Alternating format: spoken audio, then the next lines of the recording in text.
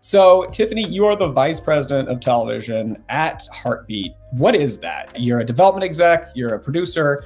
What do you do? Great question. What is the most fun about my job? I would say is that it is all encompassing. Like every day feels, completely different. But if I was to strip it down, bare bones definition, I work for a production company that develops, sells, and produces television shows. Also features, but I work mostly on the TV side. So it's my job to work with writers that have, cool ideas, or to search for IP or connect with talent that have, shows that they want to make, and really just shepherd those shows through the process to ultimately, hopefully, rarely, but, when it happens, it feels great to get them on the air. And then once a show gets on the air, I help oversee the production of that show and support the writers and the showrunners in producing the project. How do you see your role as a creative? Like, how are you able to express your creativity through your work? I would say it's twofold, because in order to be a development executive, you kind of have to have two sides to your brain. You have to be creative. You have to love, the medium in which you're developing content. I watch everything on television. I did not grow up in the household where you were not allowed to watch TV. We had a TV in every single room. We watched a lot of movies, read a lot of books, a lot of video games. Storytelling was just something that I was always, involved in. So just a love of stories and storytelling and talking to people about that, talking to writers about it. That's the best part of the job. But the other half of it is knowing the marketplace. So as much as I'm sitting down all day with writers, reading scripts, developing ideas, looking for books that could potentially be adapted into TV shows or movies, I'm also calling agents. I'm also calling, executives at buyers or other executives at production companies, and just knowing what is on their slates and what they're looking for at all times. So it's really just staying in communication, knowing what they're looking for, but also just having my own personal taste and making sure that I'm meeting and working with people and surrounding myself with writers that we just feel aligned creatively. So I think it's those two pieces of the job that work hand in hand together. And then as a writer will come to me and, they'll have an idea about something, and I'm able to say, okay, great. Based on the hundreds of samples that I've read in the past, 6 months, this idea is pretty common. I know they've read something like this. How do we build this up? How do we make this feel more unique? How can I be helpful in just making this idea feel like it'll actually, sell and still stay true to the writer's initial seed of an idea, if that makes sense.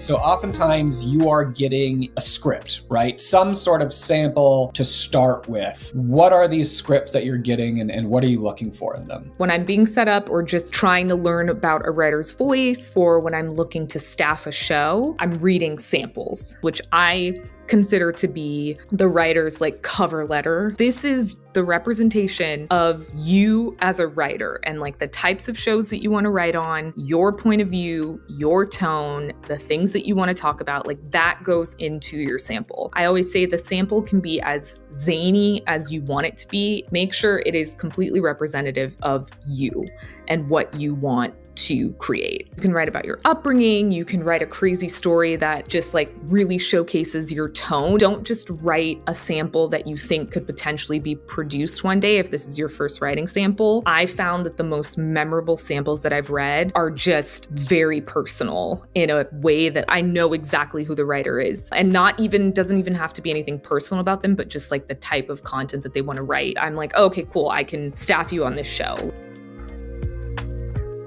So when a show gets a green light and that I'm producing, I will sit down with the creator and with the showrunner, and they'll talk about the first season, kind of tonally what they want, what type of people they want in the room. And if it's a second season show, you know, they'll say, hey, the first season was hard funny. This season's going to be a little bit more dramatic, so I need more of a balance. Or they'll say, I need some people that are really great with story.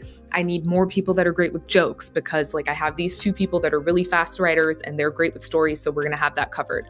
Or I have a really big arc about a character who's going through therapy, so I'd like to have, you know, a writer who has experienced something like this in the room. Most of the time it's like incoming calls because agents want their clients to get staffed on shows, but I will call all of the agencies and say, hey, I'm looking for X amount of writers at these levels for this show. And they'll start sending me people, and then I'll just read a bunch of people. What is the path, you know, for aspiring writers? You know, like they start here, and, you know, they're developing their talent and they're trying to get over here. Do you have any words of advice for how to bridge that gap? Yes. If you aren't making a short film and getting it into, you know, a festival, you just have to like network your way into someone's inbox, honestly. I remember when I first started out, like as an executive, I was so intimidated by cold calling people and like calling agents that I didn't know, or like going to parties by myself, or doing all of that kind of stuff. And then you realize it's like, oh, everyone's afraid to do this kind of stuff. And everyone is also wants to be good at their job.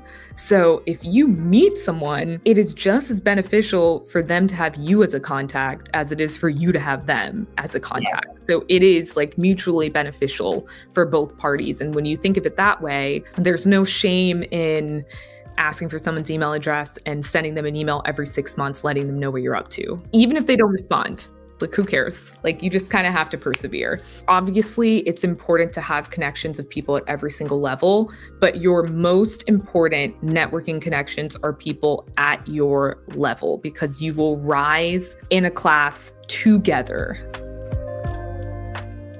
I'm sure you also read a lot of bad scripts. Are there any common things you see in there? Some pointers maybe you can give for things to avoid or things to aim for as you're writing this script that's going to become your calling card? I would say less about, because like you're either a good writer or not a good writer. So like, you know, it's if you're a good writer, you're gonna pull something great out of I'm just assuming that everyone here is a good writer. I think having a concept that feels too broad is, I think, the biggest, I don't want to say annoyance, but like that's something that will make me check out of reading, you know, a project, because there are just certain ideas and certain ways into shows that are very common and, you know, overused.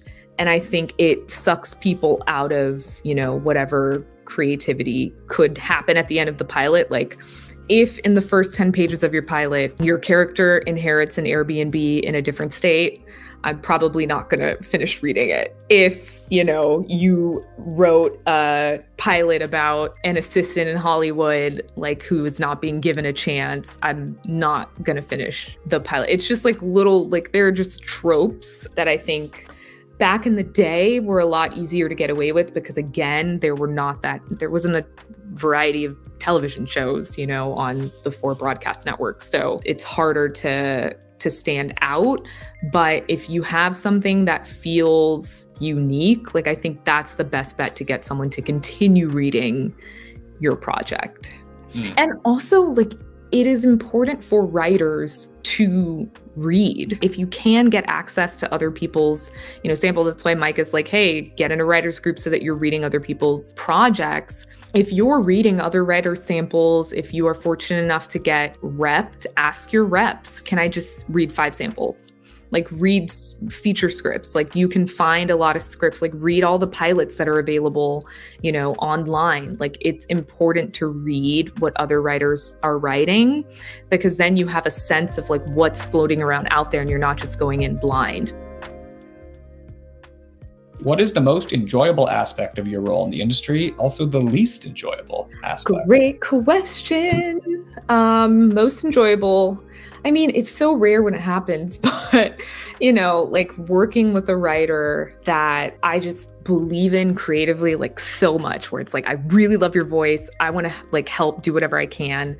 And the project sells and it gets on the air, or working on a show that you think is just so good. But anytime I get to work on something that I feel really, really creatively aligned with, and or get to champion a voice that I think without the weight of my company behind, like Kevin's company, not my, but the place I work, without the weight of that, like they would not be seen, or, you know, their projects wouldn't be considered. But I'm like, hey, like I like this person, I believe in them, I want to champion them. Like that's the best part of my job. And talking to writers. Like I love talking about story.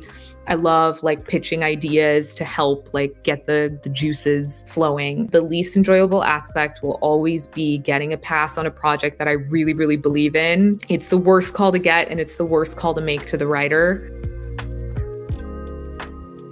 Tiff, what are your next career steps? Do you ever picture yourself owning your own production company? Do you want to be a mogul? What is the end goal for you? Are you trying to send me into an existential crisis, Quentin?